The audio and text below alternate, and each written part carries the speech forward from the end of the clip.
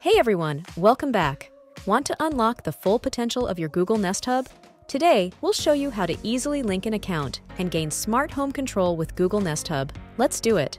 First, grab your phone or tablet and open the Google Home app. Look for the one with the house icon. Next, tap the gear icon in the bottom right corner. That's your settings. Now, see that plus sign? Tap it to add a home member.